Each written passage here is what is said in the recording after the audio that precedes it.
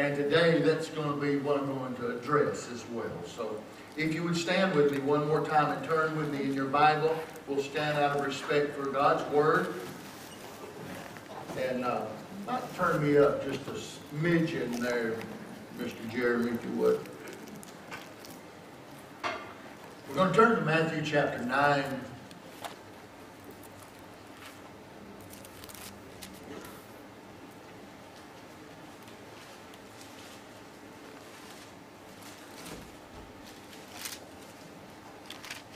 And we're going to begin reading with verse 35. Matthew chapter 9, verse 35. Then Jesus went about all the cities and villages, teaching in their synagogues, preaching the gospel of the kingdom, and healing every sickness and every disease among the people. But when he saw the multitudes, he was moved with compassion for them, because they were weary. My margin says harassed, and scattered like sheep having no shepherd.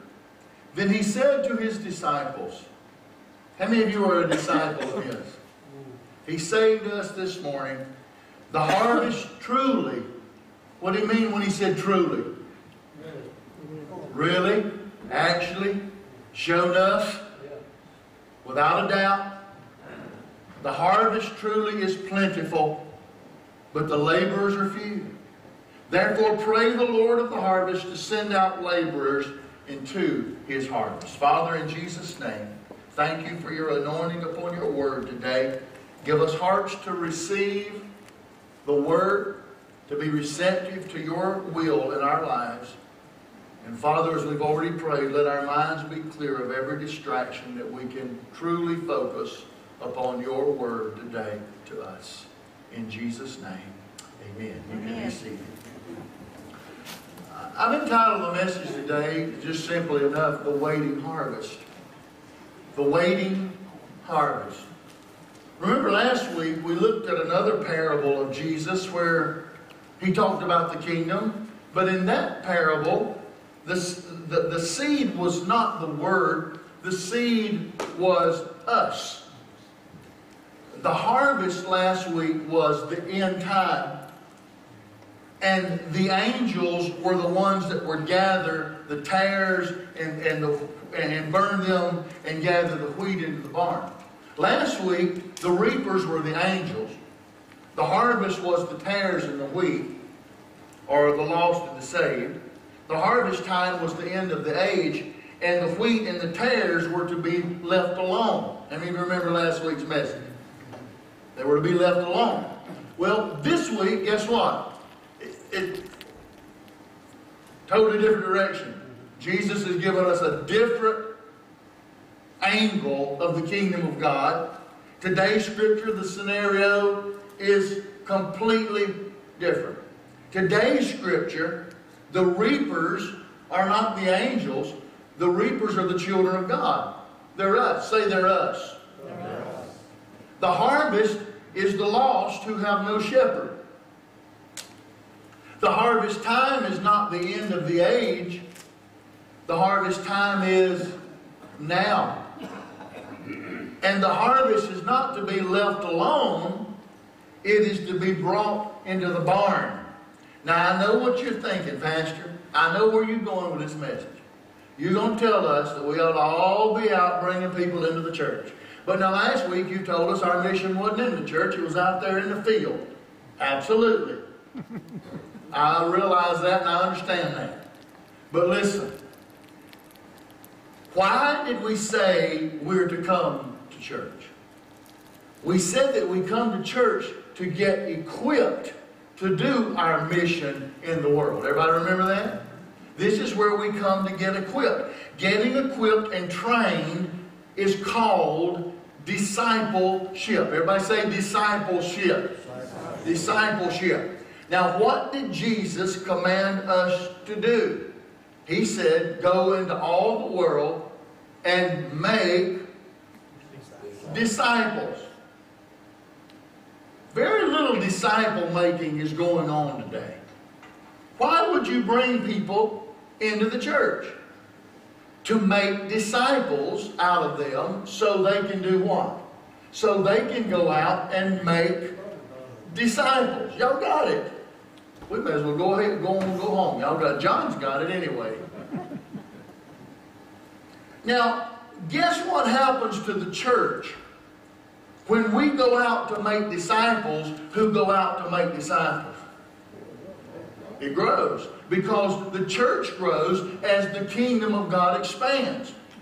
Have you noticed that nowhere in the Bible does Jesus command us to go into the world and make converts? We're not commanded to make converts. But that's what the church seems to have settled in that area. I mean, I'm not knocking this, but I see people all the time on Facebook that say, you know, I prayed to 14 people today at the grocery store in front of the cucumbers and they gave their heart to Jesus. Praise God. But where are them 14 people going to be next week? Right? Amen. Thank God for converts, but Jesus said, make disciples. And you know what? Making a disciple is a lot harder than making a convert. It takes a lot more time. It takes investing your time. It takes building relationships. In Matthew 28:18-20, he said, go into all the world, preach the gospel, teaching them to observe all things I have commanded you. So when we go out of here into the world, into the field, if we're going to teach all things that he commanded us, what was one of the things that he commanded us before he left? Was to go and make disciples. So when we go out, one of the things we're to do is to teach those we go out to do what we're doing, and that's to go out to, T-O-O. Right? The ones we go out T-O are to go out T-O-O. Okay, everybody got that? See how simple that is? Now, where are you being equipped and discipled primarily? I know it's not just in here, but primarily you are equipped and discipled where? In the church. Where are you to bring new converts to be discipled? If they're going to learn how to disciple others, you're going to bring them into the church, where they will have a shepherd. Jesus said he looked on the multitude and had compassion on them because they were like sheep without a shepherd, scattered. And Ephesians 4:11 and 12 says that the apostle, prophet, evangelist, pastor, and teacher has been given to equip the saints for the work of the ministry. Most folks think that the only person in the church to do ministry is the pastor or the elders or the staff.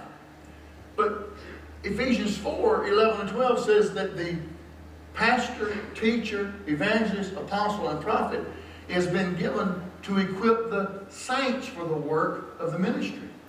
And the work of the ministry primarily ought to be taking place where? In here or out there? Out there. I heard Adrian Rogers say one time, have you ever heard of Dr. Adrian Rogers? Adrian Rogers says to his congregation, he said, it's not my place to fill the pews. It's my place to fill the pulpit. I like that. Of course, a preacher would like that, right? Because this is a pastor's favorite place to be. It's not at the head of a grave. Come on. It's not at your house when you're sick and dying. Right here is a pastor's favorite place to be. It's my favorite part of being in the ministry. Come on, amen. Fellowshipping in here is how we build discipleship. Has anybody in this place found that there's somebody else in this place that's been patient with you and just loved you right on when you was ugly? Me and Teresa, on the two John, right? Okay. Has anybody else in here learned patience when dealing with somebody else in here? More hands, oh God, that ain't good. You see, it's if we never were together, we'd never have to learn patience with one another. We'd never have to learn how to work through difficulties and problems. It's kind of like marriage. If both people in the marriage were perfect, you'd never have to work through anything. Ann and I ought to be about perfect by now. Because this last month, we've worked through a lot. Live in a camper 2 weeks with somebody real close. You work through stuff. You do. It's wonderful. At least somebody said, how's the camper doing? Great. It beats a bridge. Amen. Let me ask you a personal question. Do not answer. This is, as I tell Ann, rhetorical. How many people have you personally invited to church this week? Let me ask that again. How many people have you personally invited to church this week? Or did you think your mission was just to come to church and you've done your duty? Pay your tithe, be here, and say, Pastor, you ought to be glad I'm here. How many of you have personally invited someone to be here? Look around. Look around. Everybody look around. Smile when you do it. Are we growing? How many new converts do you see in here? How many new disciples do we see in here? It isn't because there isn't any work being done in the barn. It's because of a lack of laborers in the field. Y'all still love me? We are worshiping in here while the harvest is waiting out there. And Jesus made 2 important statements in verse 37 about the waiting harvest. He said, number 1, the harvest is plentiful. The Message Bible says, what a huge harvest.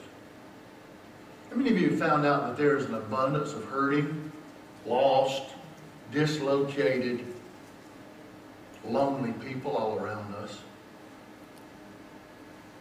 As this world keeps getting worse and worse, and this nation keeps going to hell in a handbasket as fast as it can possibly go, the hurting are going to be more. There's going to be more lonely. There's going to be more lost. There's going to be more dislocated people. Jesus is saying, we don't have to go to the Lonely Hearts Club to find lonely hearts anymore. You don't have to go to the hospital to find the sick. You don't have to go to Skid Row to find needy. You don't have to go to the house of prostitution or to the bar to find the lost. Jesus is saying, look around you. Look around you where you are. There is an abundance. Plentiful needs are presenting themselves everywhere. Would y'all say amen that there's plenty of needs and plenty of lost people, plenty of unchurched people, plenty of harvest? Amen. What is the waiting harvest, Pastor Manning? What is the waiting harvest?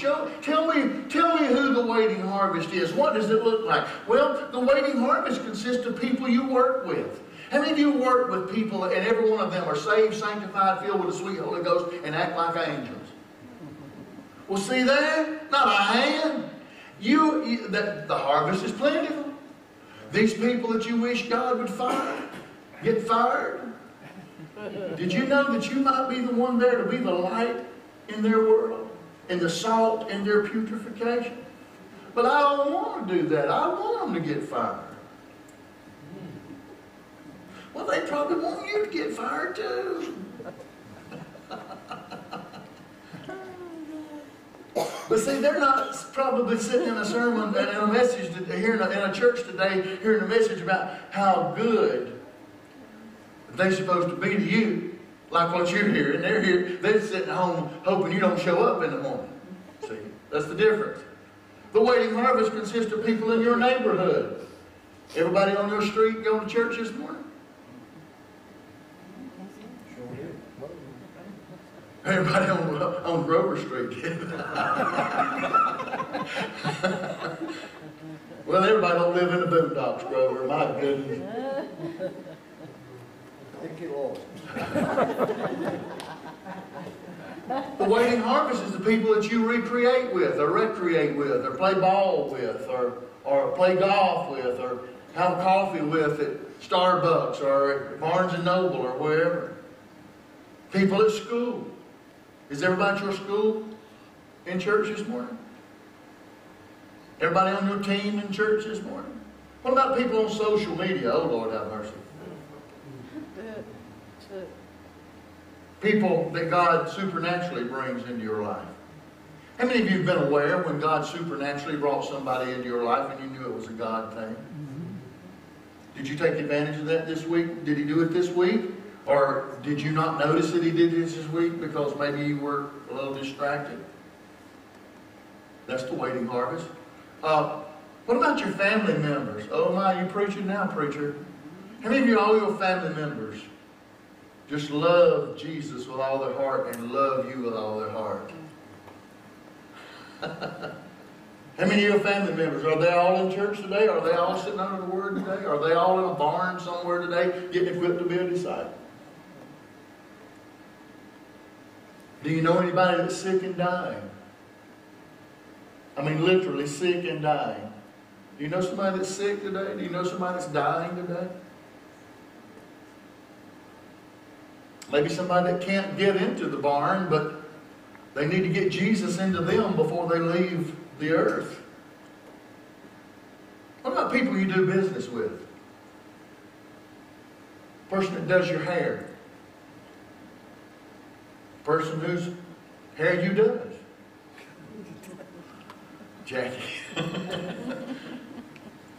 Miss Ann, the people that you have to deal with that's buying houses.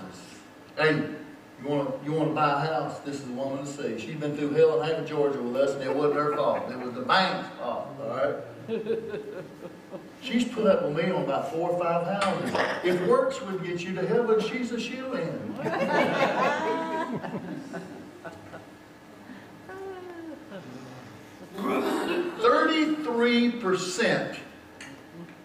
33% of America is unchurched. That means 1 out of 3. That means that there's 100 people on your street, 33 of them are not in the house of God this morning. Did you know what that number looks like? In America, that 33% that are unchurched, that 1 out of 3, represents 125 million Americans. Did you know that number alone would be the 10th largest country in the world? The harvest is plentiful. That is more people than live in 230 countries in the world. We're talking about the unchurched people in America. They have no shepherd, nobody caring for them. They are what Jesus called weary, scattered, and harassed. Did you know that if you are weary and harassed, you'd probably be pretty open to somebody that would come along and ease your pains? But here's what we do. We think nobody wants to hear what I've got to say. Nobody wants to hear about Jesus. Nobody wants me to get involved. That ain't none of my business. I'm going to leave them alone. They're hurting and they're weary and they're scattered, but I'm going to leave them alone. No, listen, you're the most receptive to the gospel of Jesus Christ when you don't know where to turn and you are worried and you are wearied and you are scattered and you are hurting and your mama just died or your husband just left you or your baby just died. You are receptive. Then, church, what we need to do is we need to be more sensitive to who God would send to us who are receptive for the gospel at that moment in their life. And quit thinking that they don't want to hear what I got to say. They are dying to hear what you got to say. We got to get out of this four-wall mentality that our mission is here. No, this is where we are equipped to go out there and do what Jesus called us.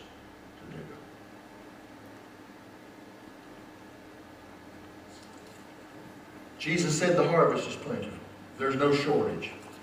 He also said the laborers are few. Why are they few? Well, the first reason the laborers are few is because we, the would-be laborers, are are waiting for the harvest to come see us. You know, if we build a nice little building out there on 56 that don't look like a church and it won't scare people, they'll just come pouring in. And it's been 8 years. They ain't poured in yet. I'm glad you trickled in. How many of you glad you trickled in? Did you know that there's some more people out here that would be glad they trickled in if we'd help them trickle? Amen?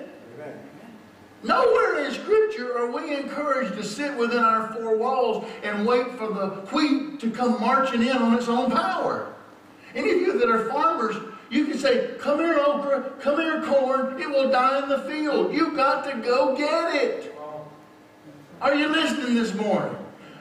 Listen, it's not going to harvest itself. That's the whole point. Jesus said, the harvest is plentiful, but it's the laborers that are few. It's not the harvest that's few, it's the laborers that are few. A pastor once told me, he said, I don't want my church to grow because the more people you have, the more problems you have. No, here's how you ought to look at it. The more people you have, the more harvesters you have. And the more people you have, the more disciples you have to make other disciples. Right? That's the way we ought to look at it. I had another preacher told me, he said, you know, I wouldn't mind ministry. I wouldn't mind a ministry if it wasn't for the people. Now, I have thought that. I have thought that before. You know, if I could just stand behind a pulpit and preach, I could preach all day long. I could preach a year and just never stop. But what's it for if there's no people? Right? What's the use to build a nice barn and a nice silo, but you don't have any grain? All you get is a bunch of echo. You know, nothing in the barn. There are more people with needs than there are people willing to help those needs, meet those needs. That's simply what Jesus is saying. And a lack of laborers is caused by two things. First of all, it's caused by a lack of compassion. Verse 36. But when Jesus saw the multitudes, he was moved with compassion for them. Have you ever noticed that it was compassion that moved Jesus?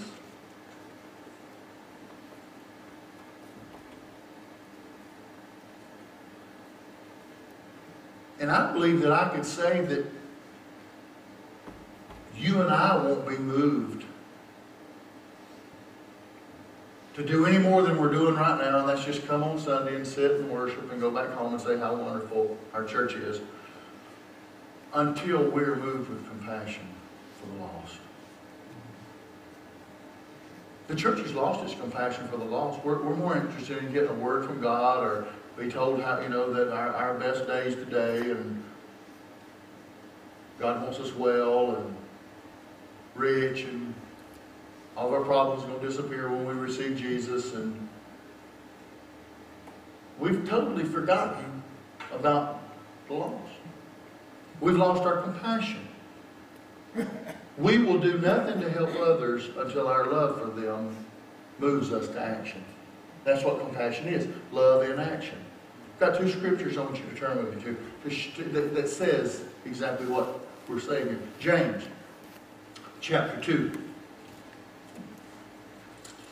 Let the word speak to you today, brothers and sisters, please. I'm like the three black ladies that on that bail bondsman job. I ain't mad at you. I'm just giving you the word, all right? Just giving you the word. Look at James 2, 15 to 17. If a brother or sister is naked and destitute of daily food, and one of you says to them, depart in peace and be warmed and filled, but you do not give them the things which are needed for the body, what does it profit? Thus also faith by itself, if it does not have works, is dead. How many of us come in here with dead faith and we go out with dead faith because we don't do anything out there for those who need to see our faith exercised? Look with me at 1 John. Go to the right. 1st, 2nd, 3rd John. 1 John 3, 17 and 18. It's a little bit stronger here. John got a little bit stronger here than James. 1 John 3:17. But whoever has this world's goods and sees his brother in need and shuts up his heart from him, how does the love of God abide in him? My little children, let us not love in word or in tongue, but in deed and in truth. Amen. Here's what compassion is. Are you listening this morning? Here's what compassion is. Compassion is seeing people through Jesus' eyes. I'm afraid that the church world doesn't see the homosexual through Jesus' eyes. I'm afraid that the church world doesn't see the drug addict through Jesus' eyes. I'm afraid the church world doesn't see the alcoholic through Jesus' eyes. Most of the church world don't even see the divorcee through Jesus' eyes. Amen. The church world, for the most part, doesn't see the single struggling mother through Jesus' eyes. They just say, well, I wonder what she did to make him leave her. We will not have compassion until we see people through Jesus' eyes. And the only way we can start seeing people through Jesus' eyes, are y'all listening this morning, is to begin to pray for the people that need Jesus.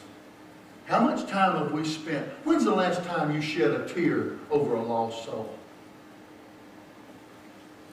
When is the last time you shed a tear over a lost soul? You see, when we pray for the lost, when we pray for those people out there that are dying and going to hell at the rate of 89 per minute, how many people have gone to hell since we started an hour and 8 minutes ago?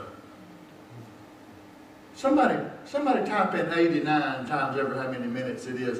An hour and 8 minutes ago. And when you get that, raise your hand. But when we start praying for people who are lost, we will have a compassion for them. Because see, yes sir, 6,052 people have slipped off into hell since we started this service. 6,052. More than that now. I'm going to add another 89. But see, when we start praying for people, we have time invested. Did you know you can't be prejudiced and hate somebody when you're investing time praying for them? Because see, whatever you got your time invested in becomes precious to you. If you have a hard time with the folks with the tattoos and the spiked hair and the lips out to here and the bowls in their ears and the breeches that they paid $400 for that we used to have to be beaten and put on the school bus to wear clothes that looked like that. You know, if we had a tear in our jeans, we didn't want to go to school. Now they don't want to go if they're not torn all to pieces. If you have a problem loving somebody like that, you start praying for them, and you'll be amazed at how much you'll quit hating them and start loving them, and your heart will come toward them. Find the most difficult people you find it to love, and you start praying for them, even if it's your spouse. And you'll be amazed that when you have time invested in them, prayer time, you'll begin to have compassion for them, and you won't feel yourself being as distant from them. You'll feel drawn to them. A lack of laborers is caused by one other thing too. Not only caused by a lack of compassion. God give us a compassion for souls. But a lack of laborers is caused by a lack of prayer for God to send laborers. Jesus said, pray that the Lord of the harvest send laborers. He told us what to pray for. Now we pray for, God, I hope I hit the lottery. Lord, I pray that, this lump isn't cancer. I pray that my husband will straighten up.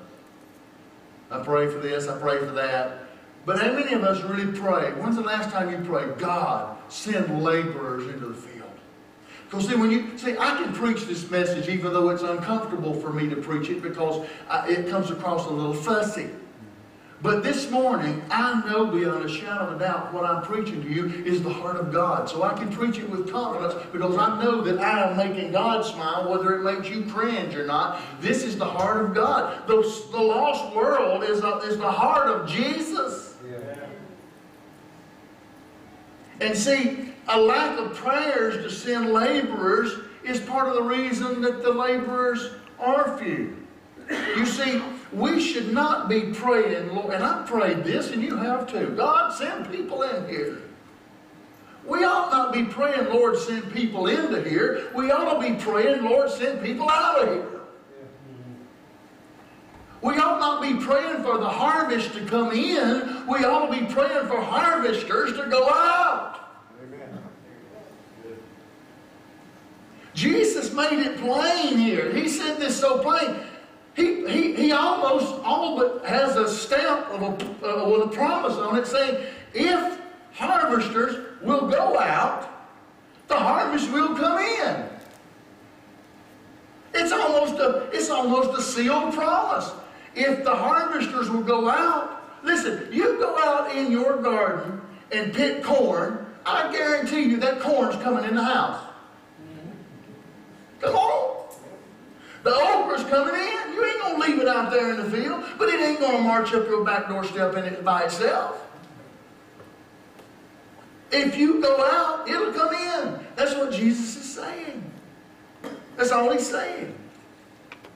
The late, great Vance Havner, who was one of my favorite preachers to read after, said this. When anything good comes our way, we usually tell it. Strange that the greatest good news of all should find us holding our peace. Maybe we have just become canvassers looking for members instead of gatherers looking for souls. Vance Havner. I've said all that to say this. There is someone, say someone. There is someone out there that you, say me, say I, can and must bring to Jesus. Here's something that each and every one of us can do. I'm not asking you to be a theologian. I'm not asking you to quote every word in the Strong's Exhaustive Concordance. I'm not asking you to be able to prepare a sermon or to sing like a canary. But here's something that every one of us here can do. Every one of us can bring at least one unchurched person into the atmosphere that we enjoyed here today. Into wonderful praise and worship. Into a loving fellowship where they'll be loved. Where they can hear the Word of God, be taught the Word of God. Every one of us, listen, every one of us can bring at least one person into this church once a month. With all of the harvest out there, all the hurting people you know, all the sick people you know, all the dislocated people you know, all the lost people you know, can you find one a month to bring in and let the Holy Spirit minister to them? Just one. One per month. One per month. One per month. Show them Jesus out there. Then bring them in here where they can be discipled to show someone else Jesus out there. That's called harvesting. It's called discipleship. Show somebody the love of Jesus out there. And bring them in so they can be taught how to show somebody else that they know that's hurting the love of Jesus out there. Oh, and one more important thing. while you're praying, Lord, send out laborers into the field, don't forget to pray what Isaiah did. Here's the catch. What did Isaiah pray? When you're praying for the Lord to send laborers, don't forget to pray this. Lord, here am I. Send me. And guess what? He will.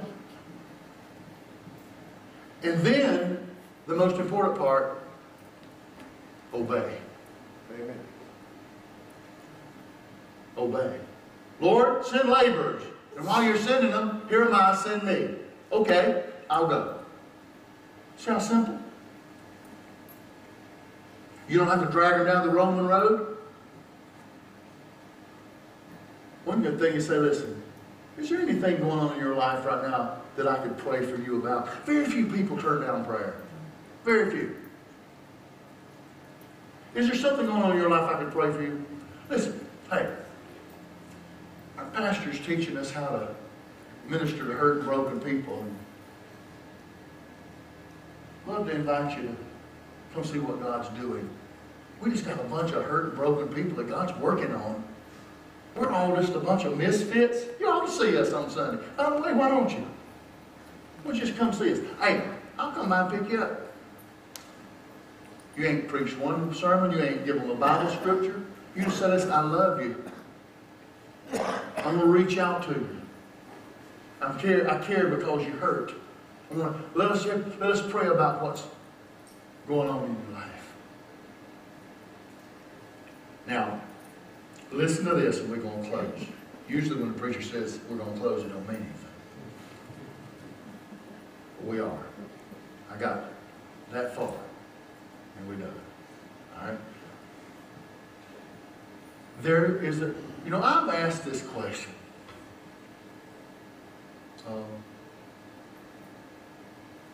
And I know this is going on the internet, so I'm going to be sweet. Have y'all seen any shirts that say, I love my church? Have y'all seen any ends?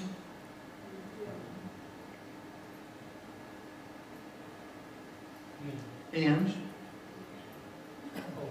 The letter. Yeah, N. Yeah, the letter N. Well, listen.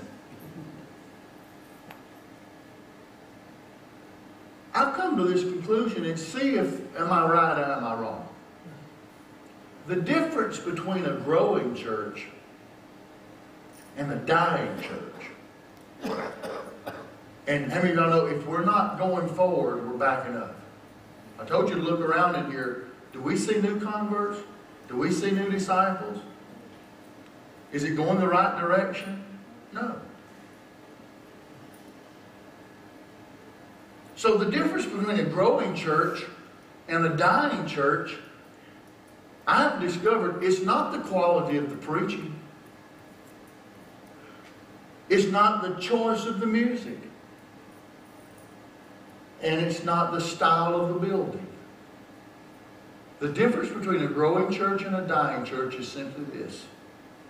It's whether or not its members are inviting and bringing in the waiting harvest. That's as simple as I know how to put it.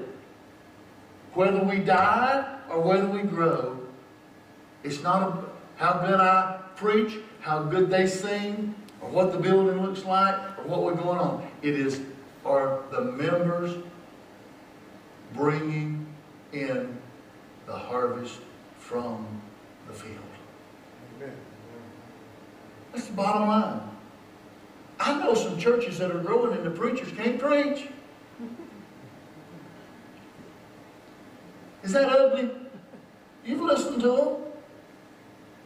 I know some churches that are growing and the music sucks. Is that ugly?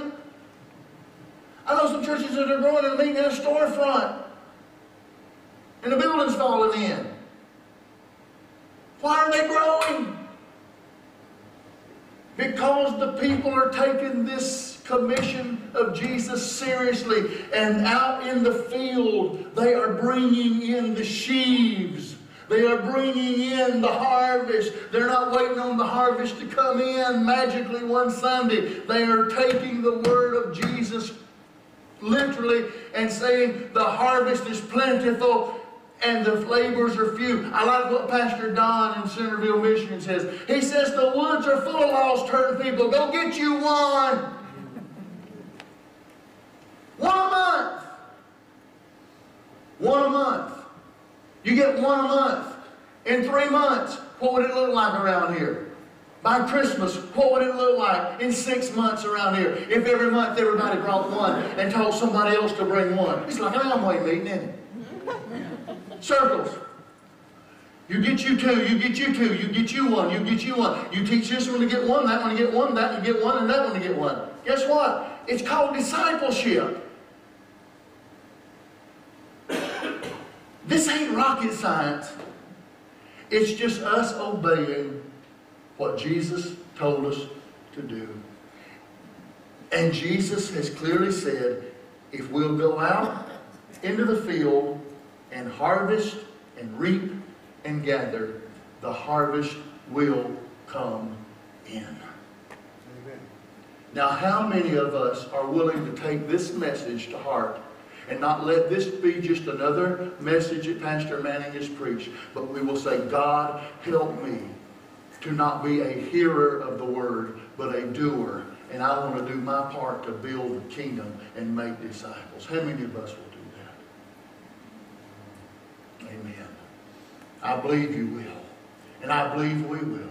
And I believe in a few months and a few weeks, we won't recognize this place. You know what I wish we had to do about every 6 months?